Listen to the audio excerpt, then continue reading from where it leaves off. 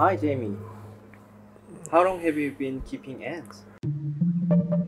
안녕하세요. 개미연구소입니다. 오늘은 처음으로 외국 개미 브리더 제이미의 인터뷰를 담아보았습니다. 해외에서도 개미 키우기에 대한 열기가 대단한데요. 그중 저도 활동하고 있는 호주의 한 개미 키우기 모임의 멤버인 제이미를 인터뷰해 보았어요. 그가 키우는 개미와 그의 개미 사육장 소개, 그리고 개미를 키우게 된 이유까지, 호주에서 개미를 키우는 사람들과 과연 한국의 브리더들의 어떤 공통점과 다른 점이 있는지 끝까지 봐주세요. So I started about 18 months ago, maybe just a little bit longer than that, after my wife was attacked by a green ant, and I started investigating why she got such an allergic reaction. And yeah, and I sort of got hooked by probably Ants Canada. Okay. Yeah, I've been falling ever since. Now I can see green-headed ants here. Yes. Even though my wife is allergic to them, I find them intriguing. These I actually dug up from the backyard in an attempt to actually rid our backyard of green-headed ants for my wife. Okay. And yeah, so these were one of my first nests. The beauty of the Rhodiptibonera, the green-headed ants, is that you don't actually need a queen because they gamagate. So I dug them up, I crossed my fingers, praying that I'd got the gamagate, and I was lucky enough. And yeah, one of them was indeed fertile and has been quite happily populating this setup. Yeah, so that means like they don't require the queen to keep running their... That's correct. That's correct. I can see their cocoons. Yep. They move those cocoons around pretty much every day, depending on the weather. I've not seen the queen or the gamagate because I'm pretty sure I don't have the queen. I haven't seen the gamagate for months now. I think she's probably either down the bottom or down the side where you can't see. And I've not seen any eggs, but obviously by the number of pupae that are there, they are quite frequently getting replaced. So she's obviously going okay.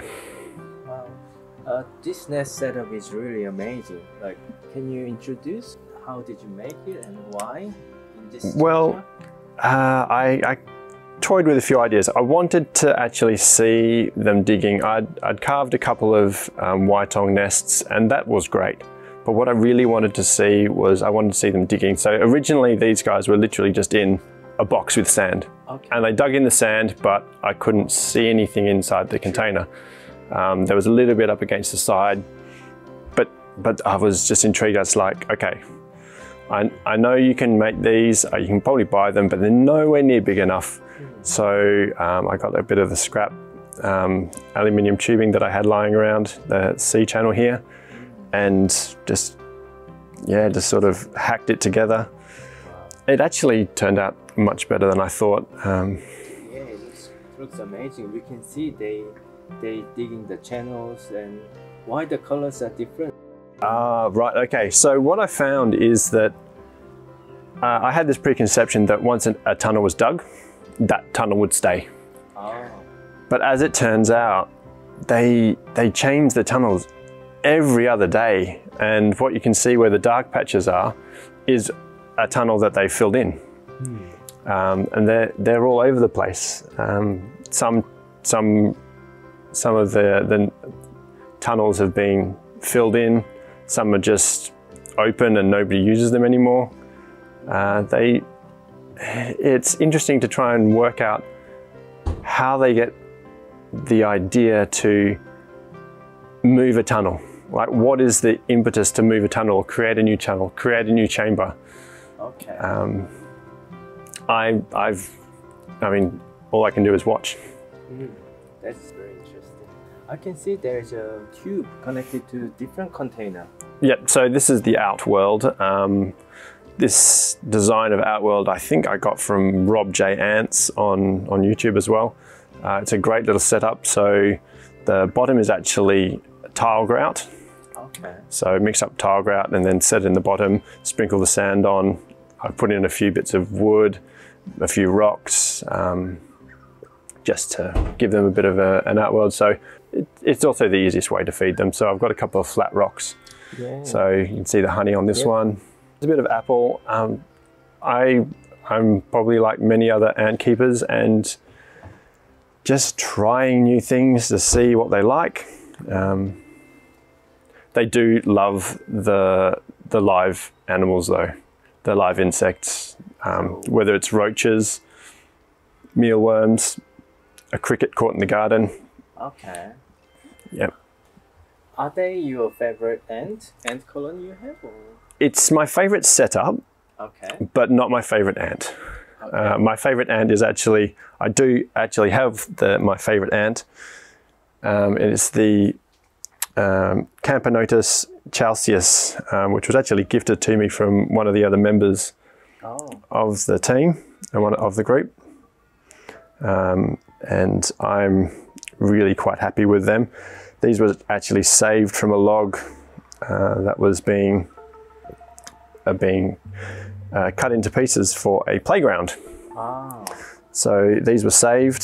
Thankfully, my friend managed to catch the queen and has passed them on, and she has got now, I think, about a dozen pupae. Last time I counted.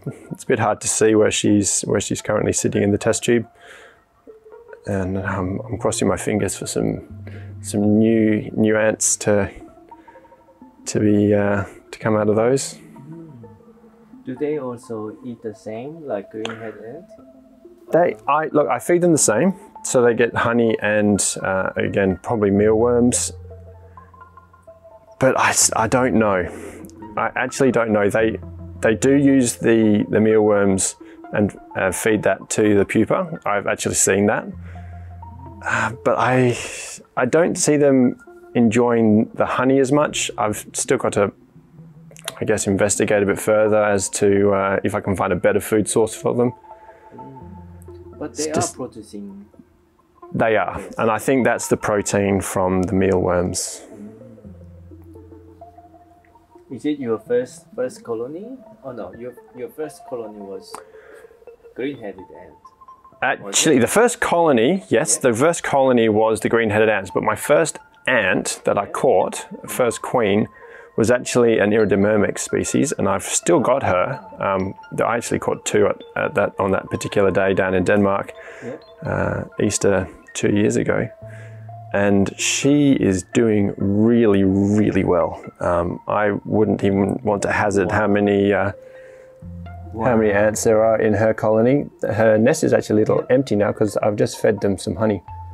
Wow. So they are all, there's a larger number of them surrounding the honey, which they love. These guys, or girls I should say, are really efficient. When I give them food, they are very good at taking it apart and bringing it back to the nest. And as you can see, they are prolific. There are so many pupae in there.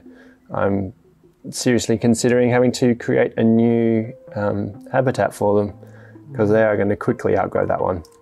Did you make this nest yourself? Yes, I carved these, just simple carving out of whitong with a bit of perspex over the top and sponge. It's quite a regular go-to for ant keepers.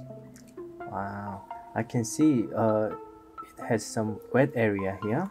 Yep, so ants need a moisture gradient. Yeah. So the moisture that the sponge provides gives them a choice about where they want to put their brood and the eggs. Obviously, they've got their own requirements for what humidity they require for each. So so that's what the moisture is there for. Oh, it's amazing. I think I have the same species in my test tube. Has three queens Yes, I think you can actually have multiple queens. Wow. I don't actually have any multiple queen colonies. All of mine are single queens. I think that might just be because I've got so many test tubes, so I can put one in each. Thanks for your test tube, by the way. Next Oh, yeah. time.